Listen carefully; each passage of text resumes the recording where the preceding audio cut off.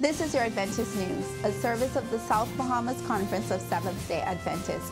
I'm Latoya Burrows. Coming up in this week's broadcast, church makes impact in historical village, and a COVID-19 vaccination. Should we take it? These stories and more on this week's Adventist News.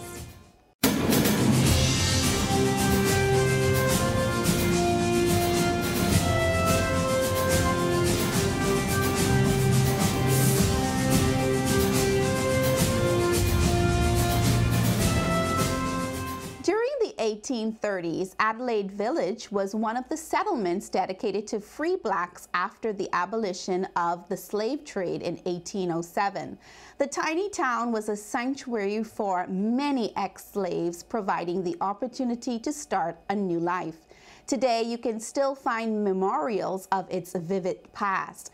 More than 2 decades ago, the late elder Eric Bain from the Hillview Seventh-day Adventist Church sent the call to establish the presence of a Seventh-day Adventist congregation in Adelaide. And today, the third angel's message is alive and well in this historical community. Exodus 25:8 says, "Let them build me a sanctuary so that I may dwell among them." Under the leadership of Pastor Larry Green, supported by the officers and members, a physical edifice is being erected to serve as a worship and community center.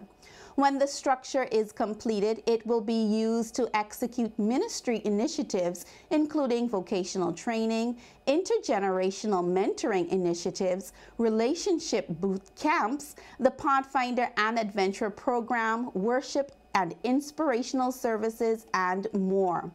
Additional features are recreational and meditation areas in nature ponds, gazebo, walking and exercise tracks, and outdoor camping areas.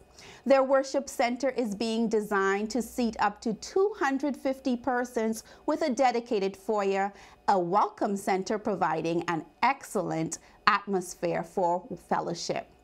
The Worship and Community Center are nearing completion, and the small congregation is grateful to the conference administration, the Adventist men of the Hillview and Grantstown churches, several other individuals who came to the work site and rendered assistance over the months. Pastor Green also expresses his appreciation to their sister churches and various individual donors for their financial support and encourages others on any given Sunday to lend a hand. Persons, businesses, and organizations who would like to contribute to this worthy project, you can make a direct deposit to Royal Bank of Canada, Adelaide Seventh-day Adventist Church at the account number on the screen. Or you can make your checks payable to the Adelaide Seventh-day Adventist Church, or feel free to drop off your donations at the South Bahamas Conference headquarters on Tonic Williams-Darling Highway. For further details as to how you can assist, please contact any of these individuals listed below. That's Pastor Larry Green, the district pastor, Inez Bullard, the treasurer, or call the South Bahamas Conference headquarters and inquire. A webinar was held recently by the New Engliston Church to enlighten its members and community on the vaccinations available in regard to the COVID-19 virus. Dr. Paul Toot, emergency care physician from Texas in the United States, shared his expertise from his encounters of treating persons who have presented with the coronavirus. Dr. Toot spoke on the related symptoms of the virus. There is a pre-symptomatic phase of anywhere from about 2 to 14 days. So what that means is that you can be exposed to COVID and be infected with COVID. Now, I'm sorry, coronavirus. COVID is a disease. So you can be exposed to the SARS-CoV-2, and you can be infected by the SARS-CoV-2 and still not have the symptoms of COVID, because COVID is this disease. So if you have this thing, you can be walking around fine, doing fine, feeling good, and then develop your symptoms. Typically anywhere from about 5 days or so you would start. If you were exposed, you get symptomatic. So now what are some of the symptoms that you can have? The symptoms are so varied And the symptoms are varied because the virus affects all of our symptoms, all of our systems in our body. So you can have anywhere from diarrhea, you can have a sore throat, you can have a cough, you can have shortness of breath, you can have fever, you can have altered mental status. These are some of the things. Now, of course, all of them aren't at the same level of frequency. Most of us are aware of people having COVID being short of breath. That is a familiar one. Most of us know that people having COVID may be having cough or have a fever. But a lot of people don't realize that because of the receptors, and I'm going to get a little geeky here, Pastor Williams, so bear with me. The receptors that the coronavirus attaches to are called the ACE2 receptors. These receptors are throughout our body, predominantly in the stomach, as well as in the lungs. They're also in our blood vessels. So because they are so ubiquitous throughout the body, COVID-19 can attach to any of those and affect any of those. And by doing so, your symptoms can be varied. And that is what makes COVID-19 so tricky to healthcare providers, because you may come in with a complaint that is not necessarily specific and be that. That's why we rely on testing. Obviously, now we know that common things are common.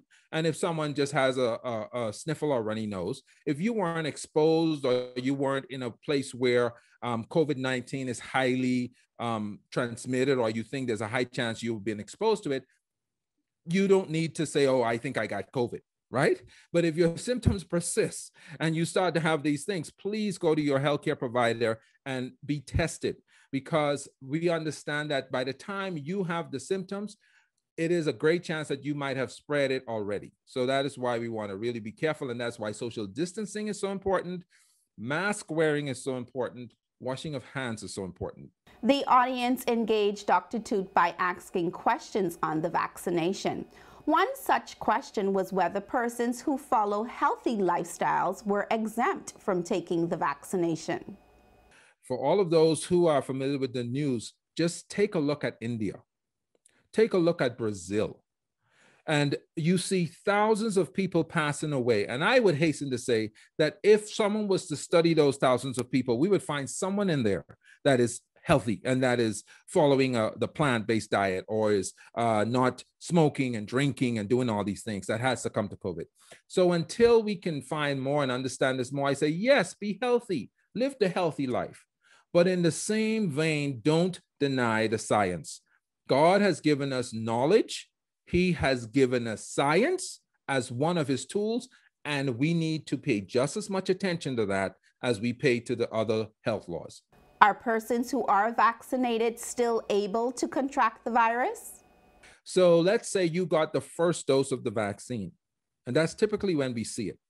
So you get the first dose of the vaccine, and then lo and behold, you have symptoms and you go checked out and they said you're COVID positive. Well, the vaccine didn't give you COVID. Okay, there are two scenarios that occurred. The first is either you had COVID. Remember, we talked about being asymptomatic and pre-symptomatic, correct? We don't test you before we give you the vaccine. We just ask you a questionnaire. Are you having fever, any chills, any runny nose? Have you been exposed to COVID? Are you having any increased fatigue? And we go through this questionnaire, correct? Once we go through that questionnaire, we say, okay, whether or not you're safe to get the vaccine. Some of those people we know, a few of them will pass the questionnaire, but already have been exposed to COVID-19. And it's just in the pre-symptomatic or asymptomatic stage. You with me? So then after receiving the first dose, lo and behold, they come down with COVID because they had it before the vaccine was given to them. Does that make sense? So now that's one scenario. The other scenario is the same thing can happen after you receive the second vaccine, because that first dose is a primer and is not the optimal amount. And if you look at the studies that tell you that after the first dose of some of these vaccines, you can be anywhere from 60 to 80% protected, okay? But after the second dose, you should get into those 90% numbers and 70 and 80% numbers that we've been hearing about.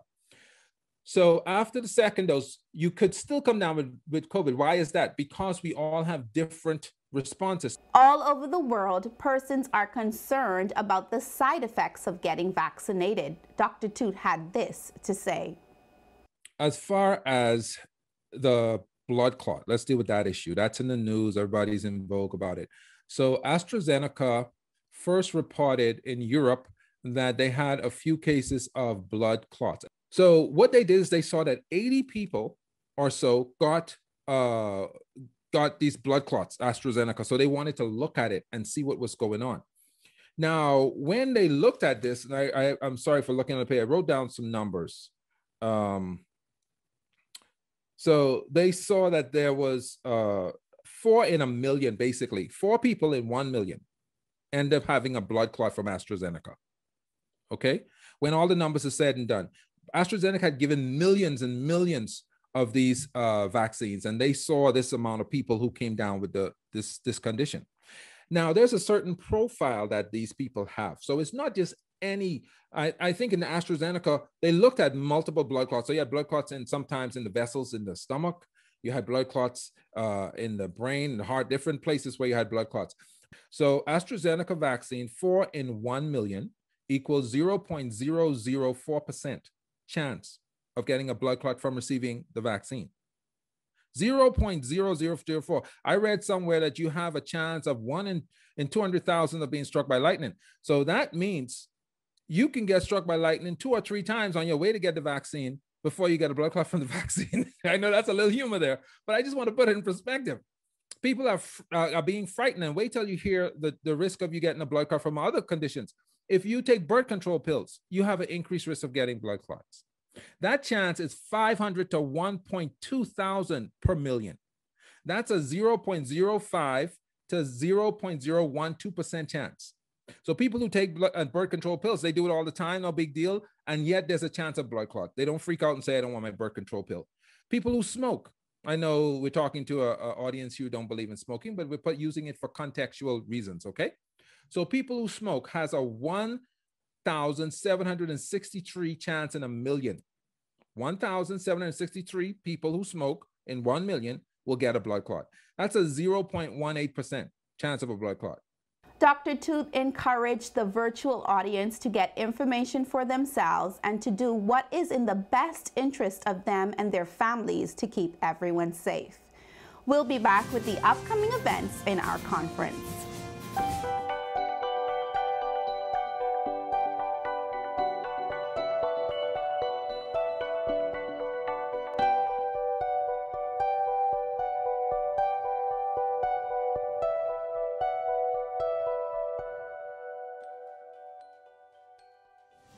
Welcome back to your Adventist News. Here's what's coming up in the South Bahamas Conference. What do you have planned for your mother this Sunday? Looking for a place to spend a little quality time with her? The Good News Seventh-day Adventist Church will sponsor a free Mother's Day concert in the parking lot of the church on Sunday, May 9th, 2021 at 6 p.m. featuring the Brothers Love Gospel Band, the Good News Praise Team, along with other guest artists. The concert will be a drive-in event. All participants will be asked to remain in their cars. Bathroom facilities will be available and a love offering will be collected. You are invited to join the Good News Church family at the place where the news is always good. Under the theme, Preparing for Effective Ministry Post-COVID-19, the Ministerial Department of the South Bahamas Conference of Seventh-day Adventists presents SOAR 2021. You are encouraged not to wait until the pandemic has passed to discuss the way forward for your congregation. Attend SOAR and gain knowledge from churches that are already creating the template for ministry post-COVID-19. The new dates for SOAR is May 14th through the 16th, 2021. To see a list of the subjects and presenters for this year's program, log on to the conference website and click the SOAR link. World Adventure Day, hosted by the Youth Department in conjunction with the Pathfinders Club, will be held on May 15th. During the morning hours, every local church is expected to have its adventurers lead out in the Sabbath school and divine worship programs. In the afternoon, a joint celebration for the adventurers will be held. Ignite 2021, which is the 3rd annual Youth Retreat Congress, will be held under the theme Situationships, the 5S formula, in the month of May. On Friday, May 28th at 8 p.m., this event will be virtual only, and on Sabbath, May 29th, 2021, from 9 a.m. to 7 p.m. A hybrid service will be held both online and in person for paid delegates only at the New Providence Community Center. You can register to attend in person through your youth leaders. The youth ages 18 to 35 are asked to register by Sunday, May 16th. For more information on these events, please visit our conference website at www.southbahamasconference.org, where you can view our news updates along with other programming from our cable channel ATV 658. Read the weekly logos and the Adventist page publication from the Nassau Guardian.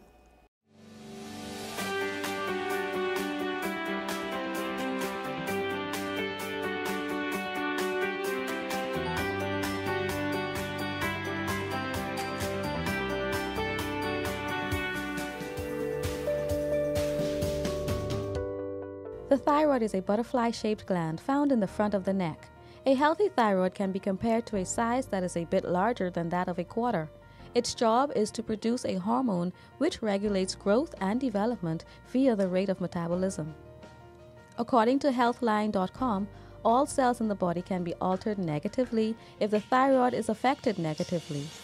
Iodine found in food is taken to the thyroid gland and then converted into thyroid hormones called thyroxine, T4, and triiodothyronine. The thyroid gland function is to allow your heart, brain, muscles, and other organs to work accurately, and it helps to manage your body's temperature. Men are not as likely to attain a thyroid problem as women are. 1 in 8 women will contract a thyroid issue during her lifespan. In the body, thyroid cells are the only cells that can absorb iodine. Maintain a balanced diet and be sure to include foods rich in iodine such as prunes, dried seaweed, baked potato with the skin, cranberries, iodized sea salt, milk, navy beans, tuna, and organic yogurt. This has been Bridget Bastian with your health tips, courtesy of Adventist Television. And remember, God wants us to prosper and be in good health.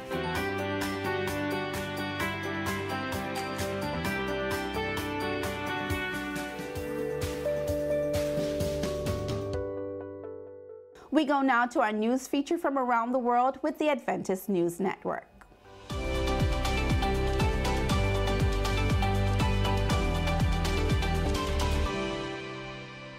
As the La Soufrière volcano continues to spew ash, hot gas, and lava across St. Vincent, the Seventh-day Adventist Church, along with the Adventist Development and Relief Agency, or ADRA, and church member volunteers, has begun providing food and clothing to hundreds who are staying in shelters across the island.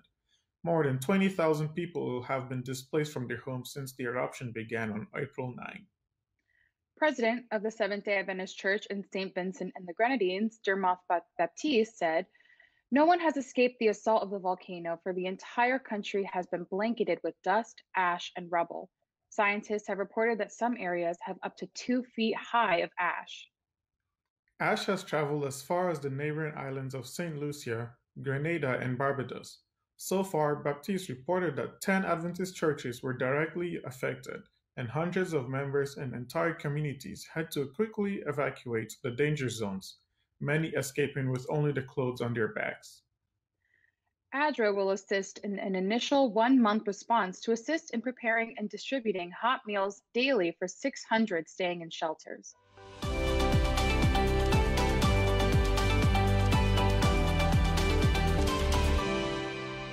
That brings us to the end of our Adventist news for the South Bahamas Conference of Seventh-day Adventists. Please feel free to share what is happening at your church by sending us your news stories and upcoming events by email to sbcadventistnews@gmail.com. To view a rebroadcast of the Adventist news along with other programming, or to keep in touch with what's happening in our conference, visit our conference website, like, follow, and subscribe to our Facebook and Instagram pages, as well as our YouTube channel. And on behalf of the production team of Adventist Television Channel 658, we thank you for watching our news broadcast. I'm Latoya Burrows for the SBC Media Network. Have a happy Sabbath.